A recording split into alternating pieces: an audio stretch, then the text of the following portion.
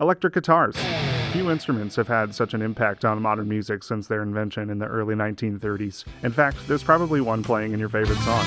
But when you plug a guitar into an amp, what's actually happening? The magic is in the guitar's pickups, which change the kinetic energy of the guitar strings vibrating into electric energy with the same principle that explains how electricity is made with wind turbines, called Faraday's law of induction. This is a sort of complicated law of electromagnetism, but for our purpose, just know that it explains how magnetic fields can generate electricity in the right circumstances, usually by moving them inside or through a coil of copper wire. You see, underneath each of the guitar's strings is a cylindrical magnetic pole, and these are coiled together with a very thin copper wire. Together, these create a small inductive sensor, which is a device created by applying Faraday's law that will generate an electric current when the magnetic field going through it changes. This is important because guitar strings are always made out of nickel or other metal alloys that are magnetic, so when they are strung over the magnetic poles in the pickups, they generate their own magnetic field, and when they vibrate, their magnetic fields also vibrate through the inductive sensor,